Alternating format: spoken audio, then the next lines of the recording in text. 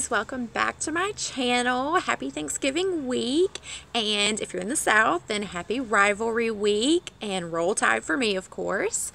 So today I just wanted to make a really quick video. This is probably going to be my last video of the fall, but I was going to make a really quick one about things that I can and cannot see. And I've gotten this question a lot, so I just wanted to share a few things with you guys. I've made a list and I've been thinking about it throughout the week and adding a few things here and there whenever it comes up. So I'm going to share that list with you guys real quick. But first I want to tell you something kind of interesting.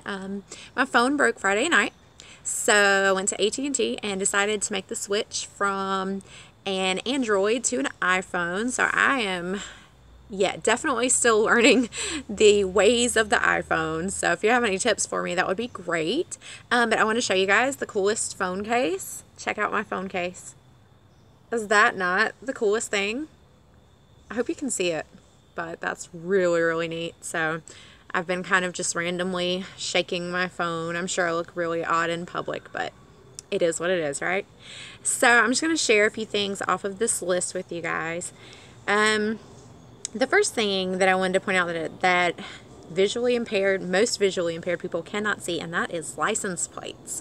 It's really funny because when you're on a road trip, they'll play that game, Spot the License Plate, I think is what it is, or something like that. And I pretty much just forfeit on that game because I cannot see license plates. Another thing is road signs. The green signs that have the actual street names on them, I cannot see them just because of the contrast of the green and white. I cannot see that. I can see like speed limit signs and like highway signs, but we have to be basically right up on them before I can spot them.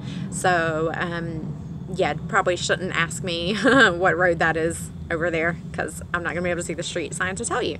Okay, and then another thing that I can't see is a lot of menus at restaurants will have, depending on the lighting, and if they have small font or like cursive font or something like that, I'll have a hard time seeing those.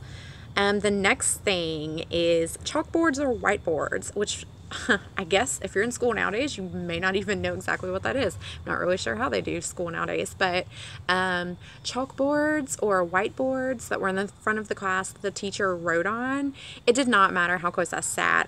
There was, with the blackboards, the chalk was not bright enough for me to see. And with the whiteboards, the glare from the light was too bright and I couldn't see those. So it didn't matter where the teacher would put me or whatever, I still couldn't see it. So that made school pretty difficult, but we always managed to work around it. I cannot spot faces in a crowd.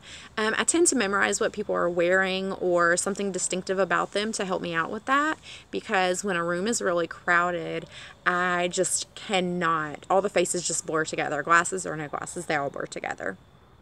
I cannot see computer screens from far away. So this came up this year at my son and daughter. They go to two different schools, and at both of their schools they've implemented this system where instead of just telling the receptionist who you're checking out, you actually go up to the computer screen yourself and type in the information, and you have to stick your ID in a little slot and all this stuff. And the keyboard at my son's school is set at an angle away from, like, the keyboard's right here, the computer screen is in a corner over here, and as you're typing, the monitor is so far away from the screen that I literally have to type and then move and get close to the monitor and make sure what I just typed was correct and then go back and type again. So computer screens are a struggle for me if it's not my own computer set up with, you know, larger font and all that stuff that helps me out. So computer screens, yeah, those are a big thing. Name tags, like if I go out to a restaurant or if I'm in a retail, Walmart, Target, whatever, I cannot see name tags. So yeah, I prefer to refer to people by name. So usually, hopefully the server introduces themselves, and so I'm good at memorizing names, but I cannot see name tags. So sometimes that's a struggle. What else can I not see? Oh, subtitles on TV and movies. I cannot see those, and thankfully my husband's just in the habit of reading those out loud for me, because that is a struggle when you're watching a movie and they have subtitles or text messages in the movie that you need to read. So yeah. Eye color. I cannot see your eye color unless I look at a picture of you and then zoom in on your eye color. But face to face, I cannot see your eye color. Ingredients, like on product labels. Yeah, I cannot see the ingredients. So I will, if I'm looking at what ingredient is in a specific food, then I will take a picture with my phone and zoom in on it. So thank goodness for phones. Let's see. Oh, I cannot see if you have something on your face or in your teeth. So do not ask me, hey, is this pimple noticeable? Because blemishes, that's another thing. I don't really notice those unless I'm right up in your face. And I have issues with personal space. So I'm not going to be right in your face. So more than likely, I think everyone looks beautiful and lovely regardless of what blemishes you have. Oh, this has to do with the phone, actually. I cannot see phones in regular font. Like, I have all of my font settings. Everything's in bold and my font is enlarged. So it's probably best not to show me something on your phone because I won't be able to see it. I cannot read text messages when people are like, oh, look at this, look what so-and-so just sent me. I'm like, nope, unless your texts are blown up like mine, I cannot see those. What else? Oh, tiny handwriting. It used to drive me crazy in school. When we would write notes back and forth, and I would be writing notes with someone who wrote really tiny or someone who had really light handwriting. I cannot see tiny handwriting. So yeah, that was a struggle back in the days when we used to write notes instead of texting. I know some of you are probably like, pass notes, why did you do that? But yeah.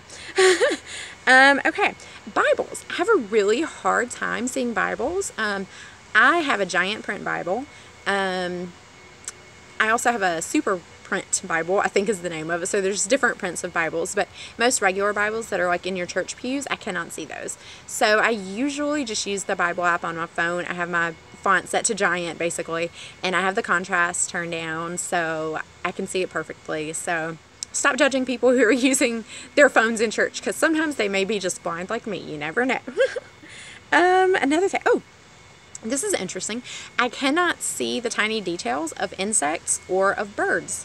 So when people are talking about like what type of bug that is, unless it makes a noise, I typically do not know what kind of bug it is because I just cannot see those tiny little details. I mean, I can see like an ant crawling across the table or something if it's close up, but I can't see like individual legs and the two different body parts or whatever those are called on ants. I don't really know, but I cannot see any specific details on birds or bugs.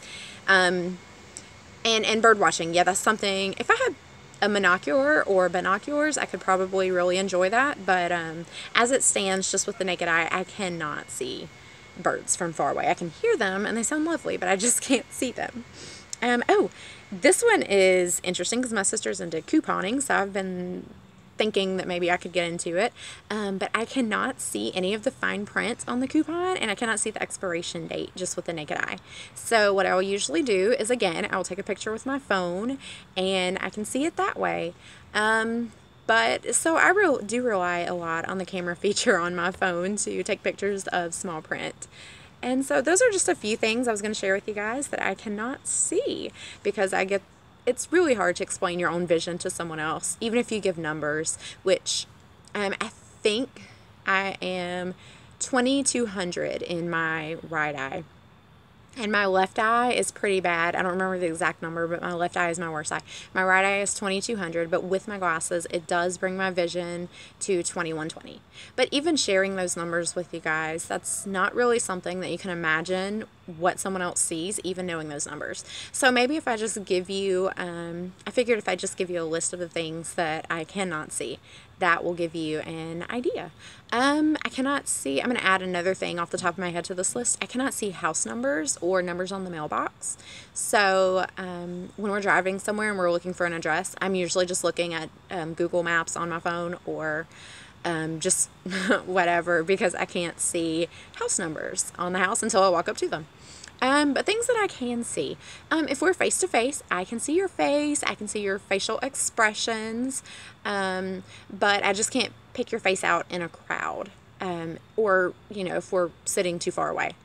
But I go to the movies. I don't like to sit up close. I like to sit somewhere toward the middle or the back. I don't think anyone really likes to sit up close in the movies, but yeah, I can see the movie screen. I still, will have trouble with subtitles, especially because nowadays they do subtitles in yellow for some reason.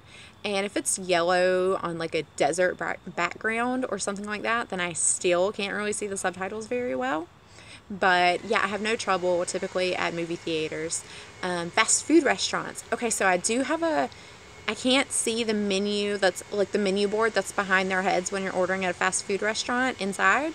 So I'll typically, if I've never been there, then I'll just pick something off the special boards that they have that are like right as you walk in the door, or if there's a sign on the door, then I'll typically pick that food item because I really can't see the menu board behind their heads. But I can see cars coming. I can cross the road relatively safely. Just because I can't see the license plate, I can see a big car. Now, I may not be able to tell you who's in the car, so if you pass me on the road and I don't wave at you or whatever, I just typically didn't see you, and sorry. I'm trying to think if there's anything else I can add to this list of things I can or cannot see. But yeah, those are just some of the things I wanted to share with you guys. I can't think of anything else that I can add right now. I can obviously see my TV in the living room. I can see well enough to pick out specific, I can see colors just fine, totally fine. I love the colors of fall and stuff, so that's why I wanted to film outside today. I just want to get that last pretty fall backdrop. So, but yeah, if I think of anything else, I'll either make a follow-up video or I'll stick it in the comment section, and you guys can let me know if you have any questions or if you've ever wondered if I could see anything. Just let me know and ask me, and I'm very open. I'll answer your question the best that I can.